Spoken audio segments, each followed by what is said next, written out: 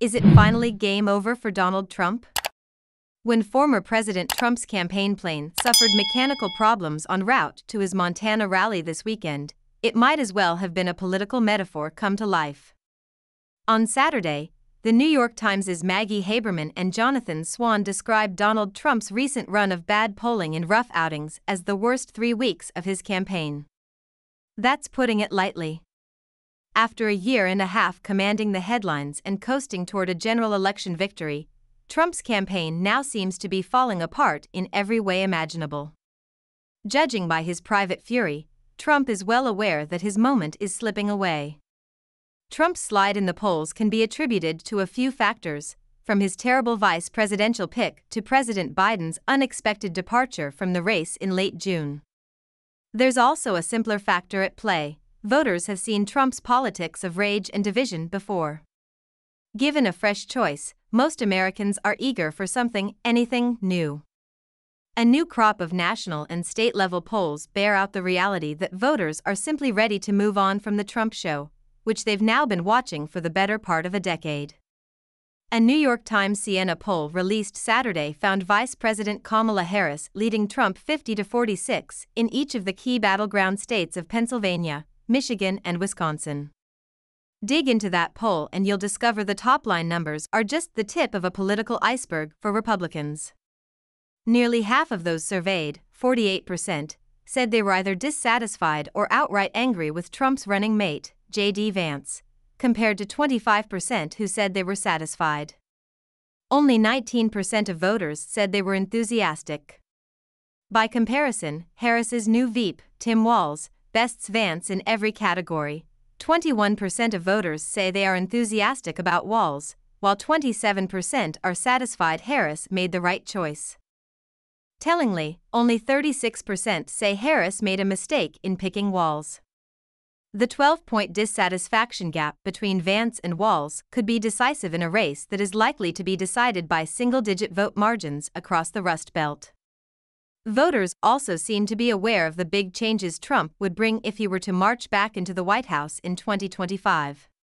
More than a third of surveyed Americans, 36%, agreed that the former president would tear down the system completely if he wins, and they aren't thrilled about it.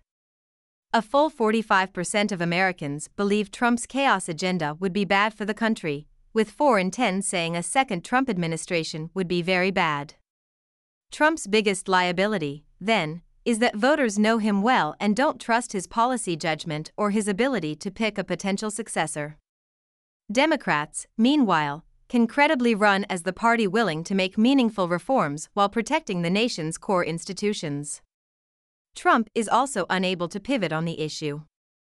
Millions of Americans watched him cheer on the violent attack on the Capitol on January 6, 2002, and then pledged to consider freeing those involved. Good luck convincing those voters that Trump suddenly cares about upholding America's democratic order.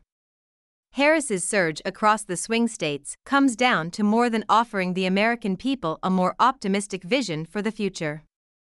Voters made clear that they weren't excited about a Biden-Trump rematch because it represented the continuation of a battle the American people had long since grown tired of watching. By listening to the public and stepping aside, Biden facilitated a campaign reset that the Trump campaign is incapable of countering. The problem with a 2024 Biden-Trump rematch was always Biden and Trump. The former president may spend the next few months calling Harris stupid and questioning her racial identity, but none of that will change the reality that Trump is now the sole remaining actor in a play American voters are eager to stop watching. Given the choice, voters are clearly ready to vote for the only candidate who can offer them a break from their 2020 nightmare flashbacks.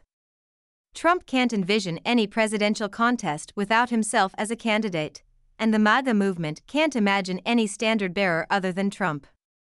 That puts the entire Republican Party into a cult of personality death spiral. No one realistically believes Trump will step aside because no one realistically believes Vance, or any other Republican, could hold together a MAGA coalition unified only by its Trump fanaticism. As he continues to thrash in a panic over his declining poll numbers and dwindling voter base, we can expect even more behavior from Trump and his allies that will push voters into Harris's camp, worsening the situation for down-ballot Republicans across the country. Donald Trump is finally learning the same lesson that Biden acknowledged 3 weeks ago. Sometimes, the problem is you.